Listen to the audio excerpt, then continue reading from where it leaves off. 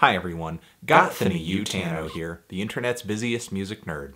Not at home, in a hotel room, but still gonna do a review of the new Hopalong record, Painted Shut. Hopalong is a rock quartet who currently, I believe, is based out of Philly. They've been at it for 10 years now. They have a few albums to show for it, but even though they have just a little bit of material, underground rock fans have had an incredibly passionate response to the music they've released thus far. A few years ago, the band's full-length LP, Get Disowned, I thought was a little rough around the edges, but turned quite a few heads, especially thanks to the singing and songwriting abilities of frontwoman Frances, who really stole the show on that record. She is an incredible vocalist. She has this insane rasp to her voice when she's singing, especially as she's just reaching up, just pushing the volume of her voice. It sounds like a saxophone just being played very aggressively, or maybe like overdrive distortion, but on a vocal level or something like that, or maybe even like a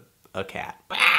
But even as Frances is reaching up there and really pushing her vocals, really busting her vocal cords at the seams, she holds an incredible amount of pitch and melody, and of course there's a lot of emotion fueling these intense vocal performances too. And this vocal talent continues onto this new LP as well, Painted Shut.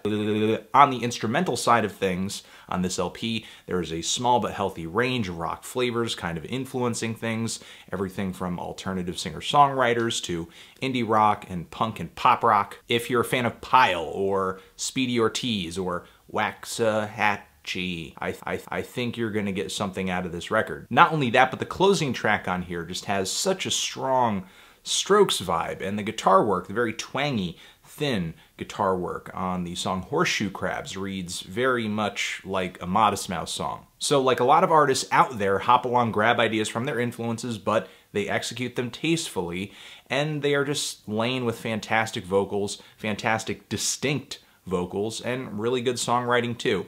The LP is kind of diverse as well, diverse enough to make listening to the whole thing enjoyable. On the song Horseshoe Crabs as well, this track kind of breaks up the track listing because it's a bit of a piano tune too, which is a pretty nice change of pace from the mostly guitar-driven tracks in the track listing here. There's also the song Happy to See Me, which is an acoustic cut. Not one of my favorites on here, mostly because the acoustic guitar doesn't really sound all that great, kind of distorted and flat and very quiet in comparison to the vocals. And on top of it, I'm not really sure Frances's vocal acrobatics and just bleeding on this track really complements the toned down sound of this instrumental, though her performance is passionate, and I'm pretty sure I hear harp on this track. That was nice. For the most part, I find myself being drawn toward the very succinct, hooky, loud, blaring, just no BS, direct, more rock-oriented songs in the track listing here. And it's not just because they're full of energy or anything like that, it's because the songs beneath this rock instrumentation are really catchy and really memorable. Like on the opener here, The Knock.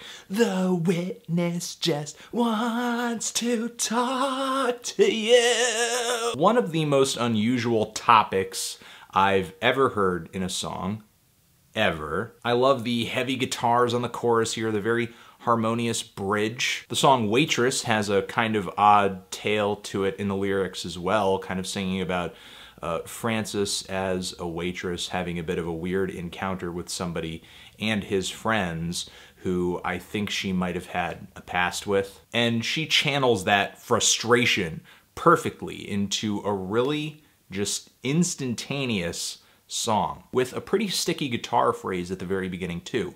The knack this album has for delivering great indie rock tunes with some interesting lyrical quirks continues onto tracks like I Saw My Twin and Texas Funeral, and especially with one of my favorite tracks here, Powerful Man, which is a bit of a tale of like just kind of for a moment seeing an abusive father hit his kid in public and then going to, I guess, kind of get him in trouble for it, but sort of lacking the details to give an adequate description. Again, some weird tales fueling these songs, but it's part of the enjoyability of the album. Instrumentally, musically, I don't really think Hopalong is reinventing the wheel all that much.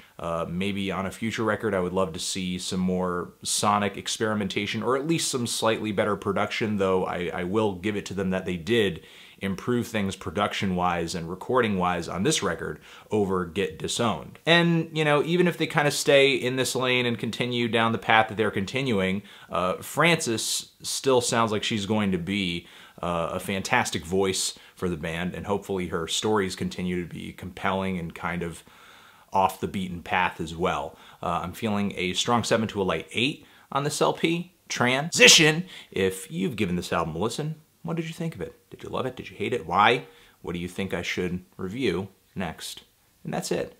Anthony Fantano, Hop Along, Painted Shut, Forever.